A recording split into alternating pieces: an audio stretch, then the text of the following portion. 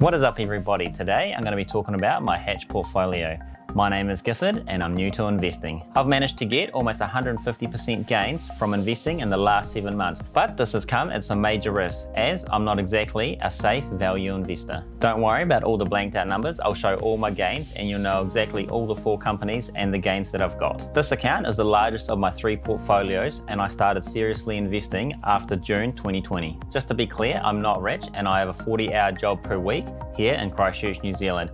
And what I do is I save up the money each week, and when I go buy, I dollar cost average into each company. I taught myself how to invest through free content just like YouTube, and also talking to other people about investing in stock. And I definitely go on Reddit on Wall Street Bets to definitely have a look at the seriously funny memes. For each stock, I'll give a summary, who they are, what the cost basis is, and what I plan to do in the future, whether I choose to buy, hold, or sell these shares. Also, my cost basis can seem high sometimes, and that's because I dollar cost average into these companies. I don't have money on the sideline, I earn money as I go along, and then I buy the companies at the right time. I'm certainly not complaining because these companies have tended to do well, so even though the cost basis goes up higher each week, I'm happy to have these companies because they're gaining pretty good. With that said, let's get on with the video, and just to avoid confusion, I've got it in US dollars. So the first stock is none other than NIO Inc. Ticker symbol NIO. NIO is a startup EV maker out of China and they've had a massive run this year. I tend to do frequent videos of NIO through my stock market journey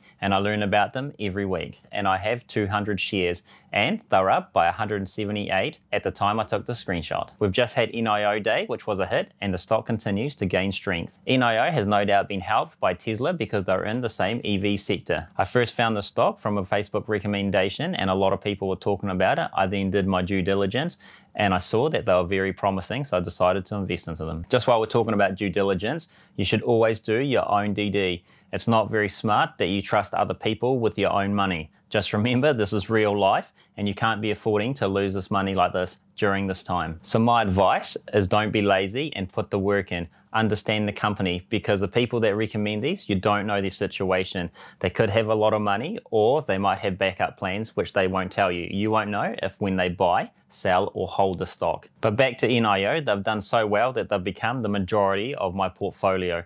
I've actually sold some shares, which I talked about in the previous video, but they still continue to do well and I still see them continuing to do well in the future. However, personally I think they're trading rich at the moment and I'll just hold on to my 200 shares. I am excited to see what they'll do in 2021, as I know that ramping up their production will therefore increase their share price in the future. You just got to remember that they're still very young and they're a startup company. They've yet to scale up, which they're doing at the moment to try to get the volume out, and hopefully this will raise the share price even more. So stock number 2 is none other than Tesla. Ticker symbol TSLA. So I first found out about Tesla at the start of June. They were all over the news that the stock price had doubled after the March crash. So I decided to look into Tesla, and even though I thought they were expensive, I saw the potential there, so I decided to buy half a share.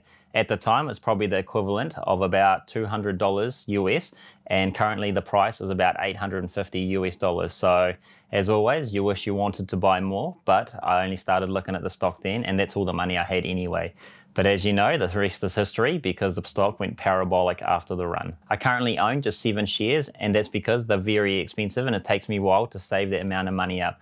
I do keep investing in them because I see that they will grow significantly in the future beyond the automotive business. Tesla are up 26% of the portfolio and I'm up 111% on them. They have been included in the S&P 500, so I do see them as a more stable stock going forward. For me personally, this is a long-term buy, so I'm just going to be buying on the dips and dollar cost averaging as I always done with them. I will certainly have cash on the sidelines for significant dips in this stock. Going into 2021, they have 2 factories to come online, Cybertruck production, Model S Plaid, and also Tesla Semi to follow, as well as the Tesla Compact, which will spearhead the robotaxi network, and also more news of the solar business. Now the third company I have is Palantir, ticker symbol PLTR, and they're currently 17.7% of my portfolio. So this stock and the last stock are fairly new positions, so I don't have very big gains in them. So I just have over 150 shares at $24.53 cost basis. I'm currently up $314 or 8.5% as of recording this. Palantir is a big data company who are involved in controversial work with the government. but I see them as having major growth in the commercial sector. They could have been bought as low as $8.90 in their 52-week low. So I've done an initial video of Palantir like I do with all my main stocks. So if you want to check that out, I'll leave a link in the description. So if Palantir has any more dips under $23, I will buy some more, but I also have shares in my Sharesies account. Also, I've done a previous video on that, so if you want to see how many shares I have, I'll check out my older videos, or I'll put a card up in the corner. A dip in Palantir is also quite possible because we're still during the lockout period, but I hope that in mid-February that they have a good earnings with all these new contracts, that I hope they can beat the analyst expectations, and this will push the share price up. Show me the money! The fourth and last stock I have is a small position, and it's also very new. It is Social Capital Holdings, but better known as ticker symbol IPOE, which is a SPAC company merging very soon with SOFI. Instead of explaining, let's hear from Chamath P. By the way, I'm not even going to attempt his last name, but this billionaire is the person to take SOFI public. Chamath Palihapitiya announcing here on halftime his latest special acquisition company will merge with the popular fintech firm SOFI. You know that well. And take that company public. There's Chamath. He joins us now. Congrats. Welcome. Hey, Scott, how are you? I'm good, Happy thanks. New Year. I know you as well, and I know it's a big day for you. Why SOFI? Have you been targeting fintech for a while? How did this come together? Yeah, you know, a lot of the things that I do is try to look back at some of the best investments we've made, like Amazon and Tesla, and try to find patterns. And in this, what I was trying to do was map those patterns into financial services, just because we're at a point in time where it's clear that the banking infrastructure really isn't meeting the needs of U.S. consumers.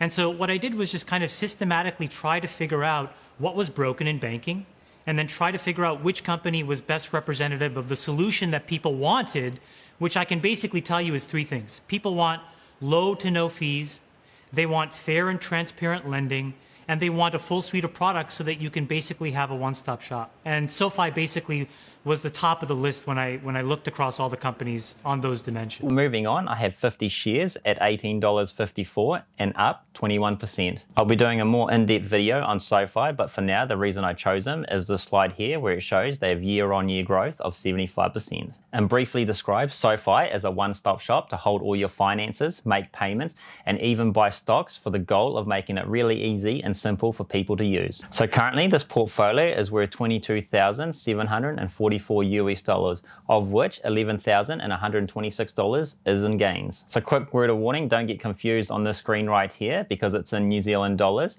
But if we move over to the totals, the portfolio is worth $36,087, including the $4,000 I have in cash, with a total return of $21,607, which is 149% returns. My target this year is to get this portfolio over 50,000 New Zealand dollars. So if you want to follow along, feel free to subscribe. And if you've seen some of my previous videos, I know you're supposed to keep the money invested, but I have taken some profits, and that's because I'm new to investing and it's really good to get those gains. But I've also done some home renovations, and I'm currently going to build myself a brand new computer when the parts come in. So that's my Hatch portfolio. I hope you enjoyed the video. I'm also very excited to see where my investing journey takes me in 2021. The trading platform I use is Hatch Invest and Sharesies for individual company stocks, and I also use Invest Now for index funds. If you want to start your own investing journey, you can use my referral links below if you're investing in New Zealand. For those that don't know me, my name is Gifford, and I use this channel to document my journey as I try to figure out how to become financially free and share my knowledge with everyone. This series of videos